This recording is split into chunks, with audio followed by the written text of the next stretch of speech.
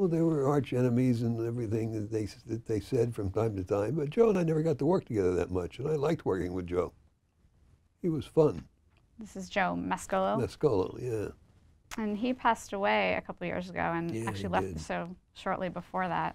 Mm-hmm. How do you think Stefano's absence in Salem is felt by the remaining characters? Well, he's still there.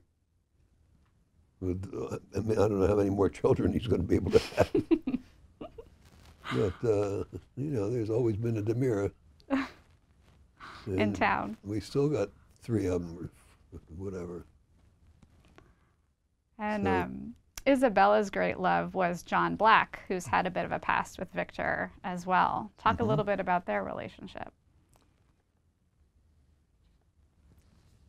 Again, it was, in the beginning, it was, you know, the pawn storyline was a good one.